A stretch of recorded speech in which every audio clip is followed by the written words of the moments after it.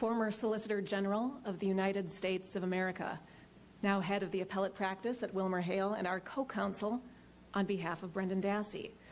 Over decades of experience at the state and federal level, Mr. Waxman has helped shape some of the nation's most important laws regarding juvenile sentencing, interrogation, and appellate practice. Seth.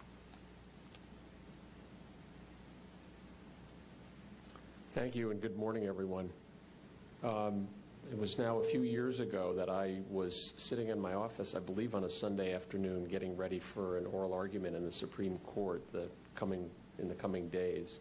And I got a telephone call from a friend of mine who was a law professor at Cornell asking whether I would have time and would be interested to assist Brendan Dassey in seeking Supreme Court review of his case. And I said, who is Brendan Dassey? And he said, Brendan Dassey, where have you been? Brendan Dassey is the juvenile in Making a Murderer.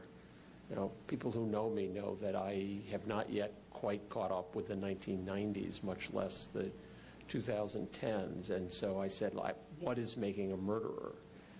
And my friend explained to me that there was a show that documented this alleged crime. And I said, look, just if you can shoot me relevant materials, I will take a look and let you know. And I then spent 3 hours of otherwise very precious preparation time reviewing the opinions in this case and the transcript of the so-called confession, the interrogation session, the last one that occurred in this case. And my blood ran cold. And I called up my friend and said, I will do anything I can to help this boy.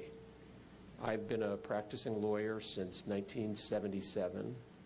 As part of my pro bono practice, in addition to representing juveniles in criminal justice proceedings, I represent death row inmates.